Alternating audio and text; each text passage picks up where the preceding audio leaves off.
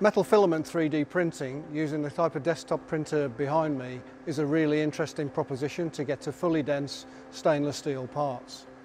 Metal additive manufacturing or 3D printing often comes with very significant running costs, very significant health and safety costs, and very significant other considerations to be able to make fully dense metal components using additive manufacturing.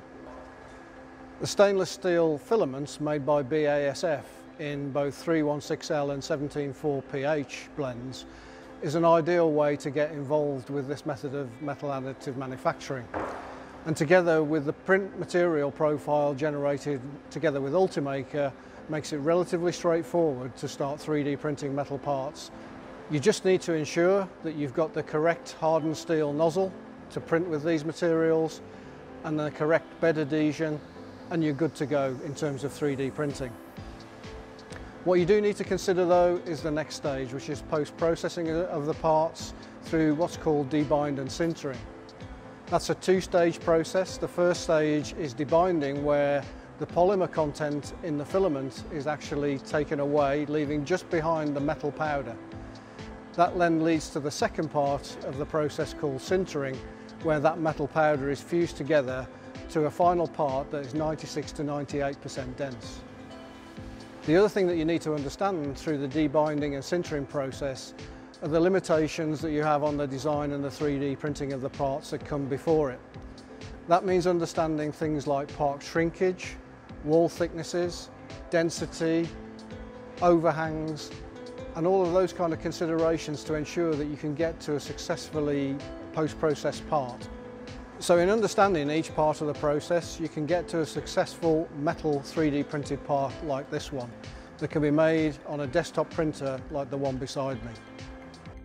So as part of the process, you need to understand some of the things like shrinkage, part size limitations, wall thicknesses, density, and other things that can affect the stability of the part through that debind and sintering stage.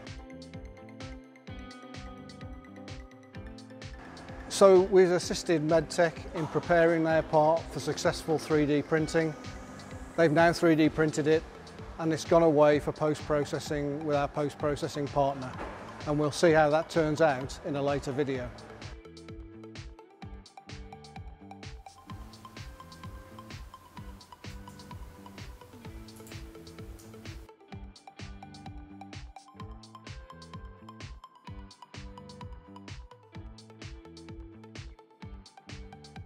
Once customers have bought the filament and printed their components are then sent to us here at CMG Technologies to carry out the final stages of turning the printed part into a solid metal component. Hello there, I'm Phil Grimmer from CMG Technologies. Currently we're working with 3D GBRE and Medtech on a new component which has been 3D printed as shown behind us. This big component here, currently it's up to debind stage. It's been printed and all we've got to do now is process it through our debind oven. This oven here is a Kramer catalytic debinding oven, and basically what that does, it removes the acetyl, the backbone of the binder system within the product itself. Once it comes out, then we'll be on to the sintering side. Okay, so while the part is in the oven, we have to gauge how long it's got to stay in the oven for, and generally the rule of thumb is 1 millimetre per hour. So it's got to be, so if the part was 10 mil thick, it may have to stay in the oven up to 10 hours with acid being drip fed into the oven. So one thing we've got to mention is the shrinkage. This component was designed with a 20% in the X and Y and 26% in the Z.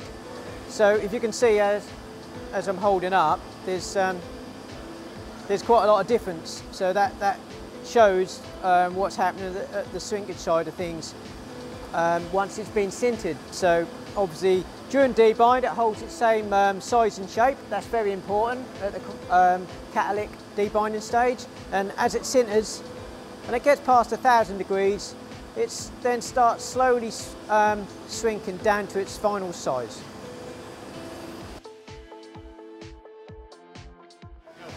Okay, now our part's been fully debound, it's ready for sintering.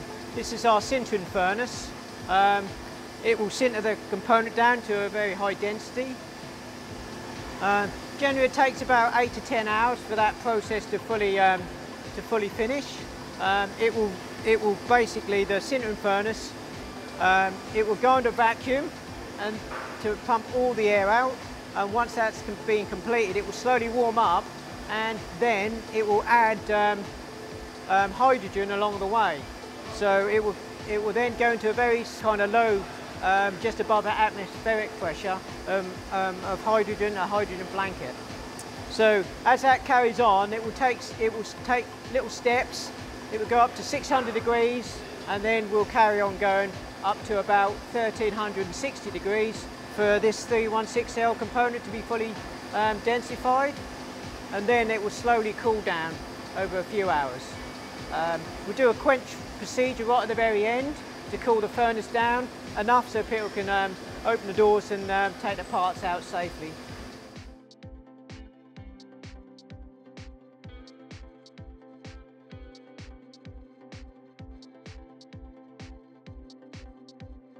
So the part that Medtech have 3D printed has now been returned to us back from CMG Technologies, who've carried out the debind and sintering process. The part that's come back has been very successful. You can see here the setter that was created to actually aid the stability of the part through the debind and sintering process. And you can see we've got to a very successful final part that, with just a small amount of polish, has actually produced what you see in my hand. So we're now going to send this down to Medtech for them to share with their customer, and we can see it in the final end application. So if you've got an application that you think could benefit from metal filament 3D printing, get in touch with us at 3D GBIRE and we can take you through the entire process in a consultative manner.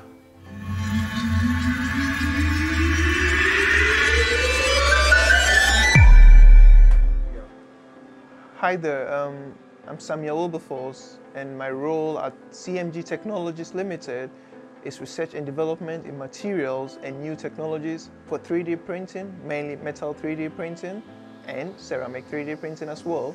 So our technology is based on sinterable materials. When one prints the green part, it goes through a sintering oven where the binder is removed to get your metal or ceramic component.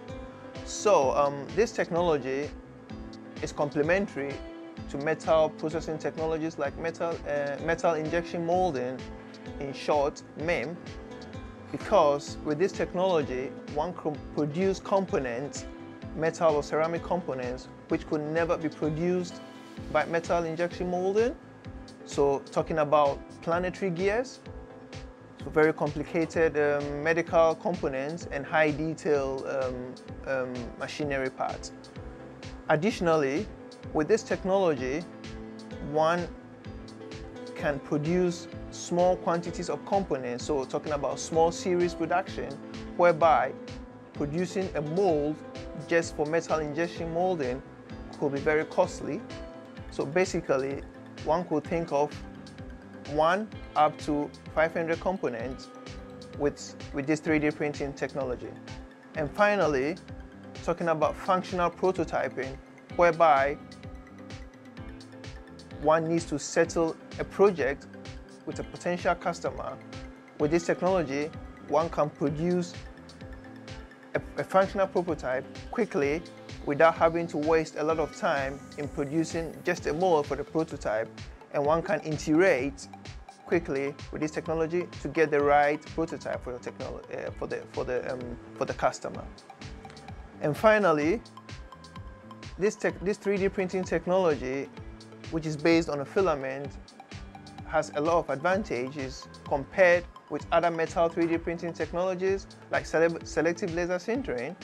And one of the big advantages is very costly and user-friendly, whereby a metal 3D printing technology like selective laser melting is very, very costly and it's not very user-friendly. You need very high technical knowledge to operate it.